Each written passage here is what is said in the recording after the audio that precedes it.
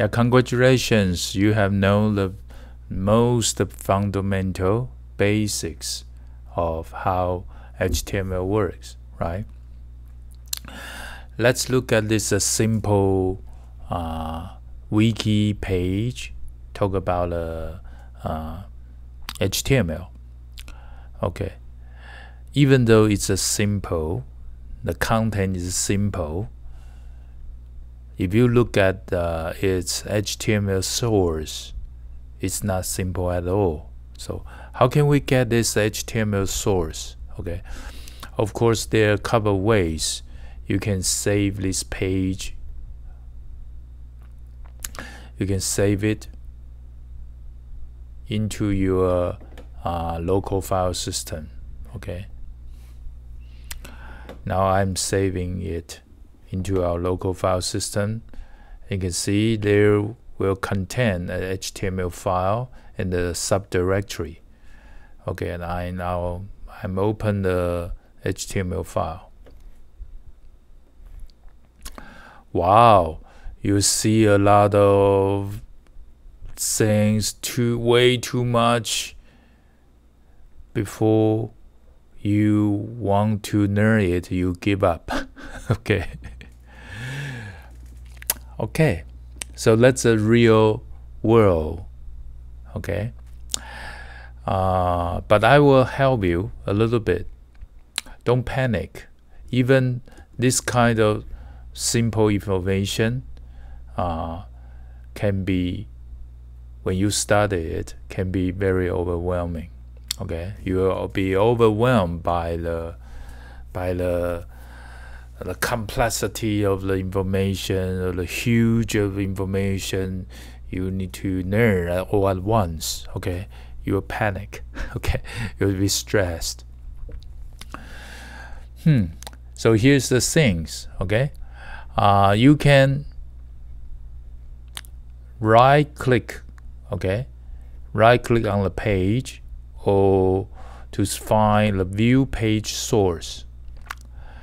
Actually, you can see the page information from here. Okay, and in Chrome they use a different color to highlight the text. That'll be a lot easier. Okay, so just focus something that you already know. Okay, and notice something you haven't found it yet. For example, teacher, you don't teach me about this. What is that? You can Google it. Okay, or you can, maybe you just type. Maybe you find nothing different. Okay, this one document type, by the way, is the HTML5 new added feature. Okay, indicating the following text is HTML. Okay, because sometimes the file extension, the file extension name won't guarantee the information. So after HTML5, they define this tag. If you want your browser know, okay, the following is HTML5 syntax. Okay, please use this. Okay, and you may find this class Node.js. What is that? Okay, language English. Yeah, easy to guess, right? Easy to guess. The following language will be written in English. dir directory. Is that directory? The folder directory? And something you don't know, LTR, what that is. Okay, no idea. Of course, I know dir means return direction. Okay, English, normally we write English from left to right. Okay, I know it because I search for it. Okay, that's the truth. Even teacher can have something unknown to me, right? I'm also the learner. So meta, okay, as I said, the head, okay, after the heading HTML, the end of the HTML, we will have a head and head, and the body and body, right? So this kind of structure. So let's find our head. Our head is here. Okay, and you can search head. Okay, this part is end head. Oh, very a lot of line. Okay, within the head. Okay, so meta, you can assign, specify your character set. So what is character set? Teacher talk about ASCII code. In that session, mentioned about UTF-8, Unicode. But what that is, maybe sometimes we learn something and we just know a little bit about it. Okay, but we want this experience to support us. For example, you remember teacher said Unicode is for multiple languages. They want to represent at the same page. So you may try to create a page that contains English, maybe Chinese, maybe French, maybe German.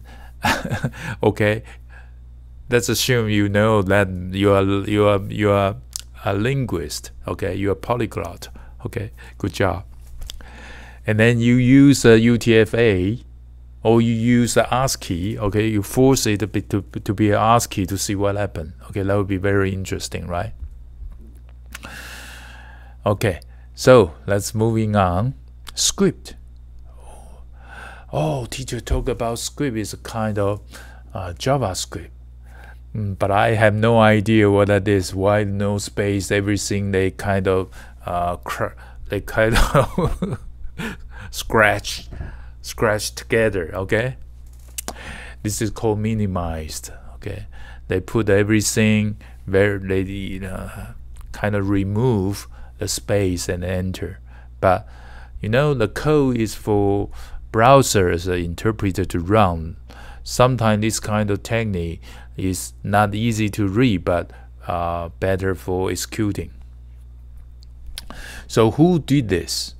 Okay, actually the server side of code, they generate these kind of things to save the space. But you don't have to care so far.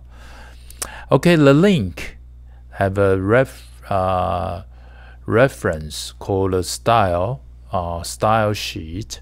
Okay, do you remember we talked about how to beautify this? No, we don't actually talk about how to do it, right? We mentioned about it.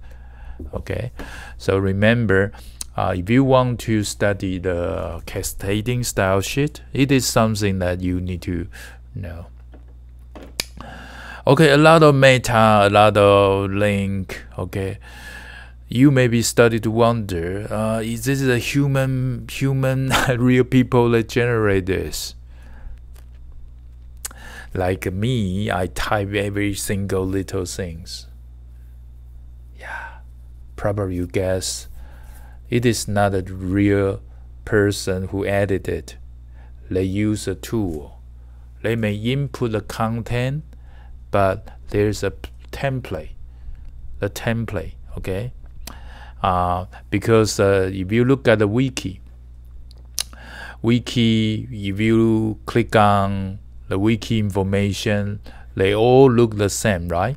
They all look the same, okay? The World Wide Web Consultant is an organization created by Sir Tim Berners-Lee. Okay, this guy is amazing. He's a person who created the World Wide Web, okay? But the page look the same. They have a wiki logo, we have a search icon, they have the headings, okay? Then have a different area of content, can switch back and forth. They all use the same style, the same font, Okay, so they seems to have their own style to format the content, right?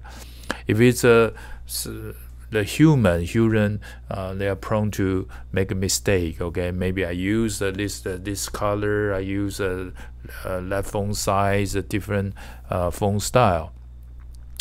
So there must be some pattern or template, and then help the program to generate this page. Okay, this kind of technology we call a server side. Okay, back end. The program running at the server side, the back end side, they may have a database and a server running program to help you to maintain and deliver the web content. Although we won't be cover this kind of technology because that involve a lot more complicated, advanced, okay, knowledge, but you know that this kind of program they will create the uniform style for the web content. Okay, that's it. And let's see some heading. Okay, after the heading, excuse me, it's a body, right? Even body have some attribute. Oh, we learned about A, right? It's a hyperlink. Jump to content. Let's see we can find this A. Maybe A jump to content. Can we find jump to content? Oh, I cannot find it. Where is the jump to content? No.